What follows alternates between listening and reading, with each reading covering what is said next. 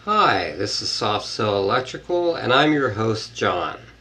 The next 6 formulas are on volts and ohms.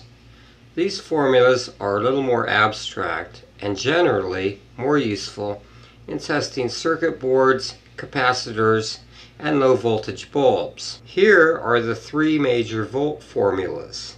We are going to employ the equation the square root of watts multiplied by resistance is equal to voltage. For a real-time example, we are going to use a mini-stab halogen micro spotlight.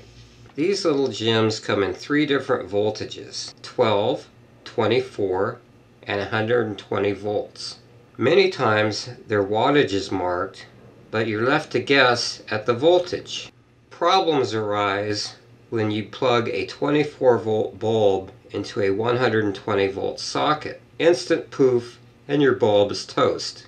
You can identify them by the 2 characteristic stabs or electrodes that go into a white porcelain base.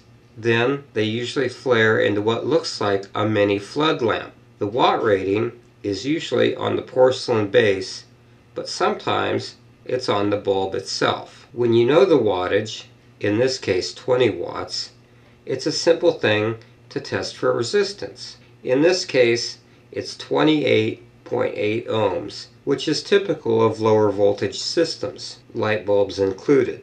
Now let's plug the information into this formula, which is the square root of watts divided by ohms, gives you the proper voltage needed to ensure long bulb life. We find here that it is a 24 volt bulb and most likely needs a step-down transformer to operate properly.